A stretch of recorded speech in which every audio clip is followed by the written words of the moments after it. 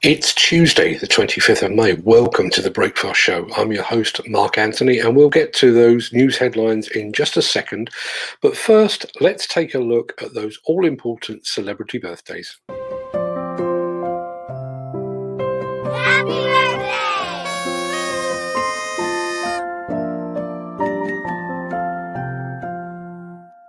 It's a happy heavenly birthday to the original Mr. Bojangles, actor and tap dancer Bill Robinson.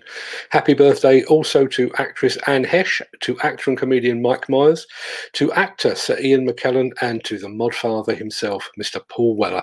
Many happy returns, one and all. And our global tour by Baseball Cap is at an end. Our Round the World in a Dozen Hats Odyssey makes its final stop in the good old US of A. I could have gone with a case hat or a caterpillar one. I could have even gone with a Bobcat one, but to me, John Deere is the quintessential American brand. I'll be back with the old trusty streamer hat again tomorrow, but in the meantime,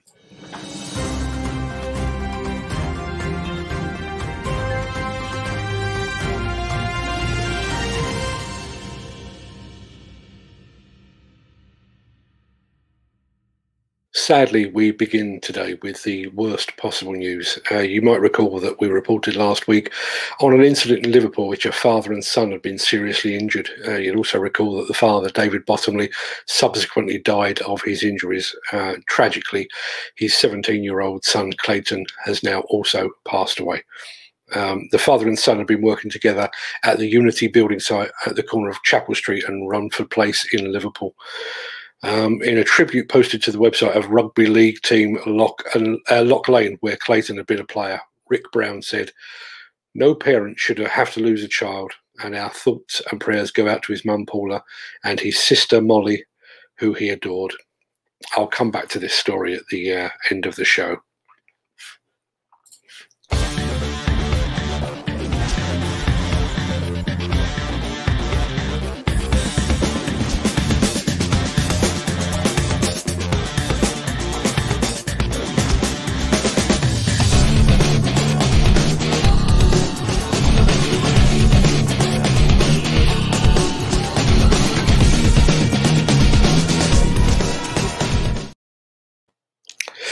Our thanks to our new sponsor, Foss, for supporting the show. And speaking of Foss, the company is about to draw back the veil on a brand new product that will take illuminated site safety off the site and onto the road. Would you like a sneak preview? Yeah, of course you would.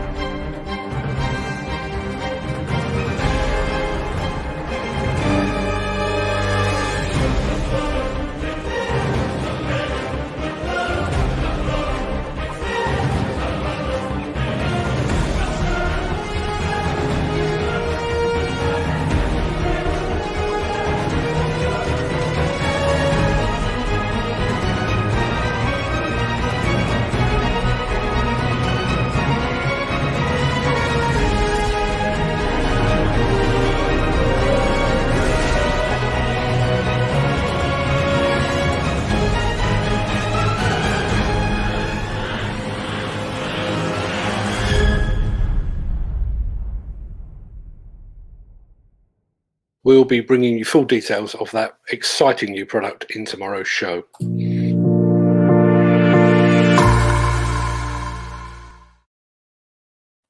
The City of Leeds is scheduled to get a new Part 18-storey block of student accommodation on a site at St Albans Place. Valued at some £10 million, the project has already attracted the interest of Farron's Construction, which is thought to be in contention for the new build portion of the works. But as ever, a kindly and competent demolition contractor is required to demolish the buildings that currently occupy the site. You can find out more about this project lead and many more just like it over at buildersconference.co.uk. Now, claiming that you're about to host the product launch of the year is quite a bold statement, particularly when we're only in May. But having taken part in Bobcat's last product launch, I wouldn't be surprised if they actually managed to deliver on that promise. I'm actually scanning for the Yes, I have got it here. I thought I pressed the wrong button for a second there. The company is about to lift the veil on its new range of telescopic loaders and handlers, and they have teased us yet further with this.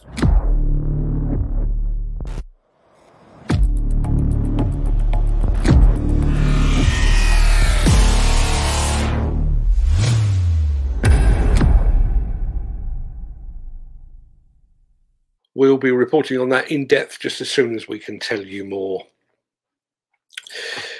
Construction Inquirer is this morning reporting that Deconstruct UK is taking over from Waits on the Grenfell Tower safety and maintenance contract.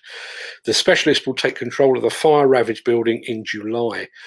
Deconstruct UK has been working as a subcontractor to Waits Property Services, who have been working at Grenfell since 2017. The latest government update emphasised that Deconstruct UK has not been appointed to demolish the tower. A government spokesman said if a decision were taken to deconstruct the tower, we would procure a specialist contractor to carry out any future works on the tower using our usual procurement process. Now, how quickly do you think a Kobelco excavator can change its boom? Half a day? 2 hours? An hour? How about 20 minutes? Now, don't worry, I'm not expecting you to sit through 20 minutes of film. Instead, we've got this cracking time-lapse film that demonstrates just how quickly Kobelco can switch from a high reach to a regular boom and get back to work. Are you ready?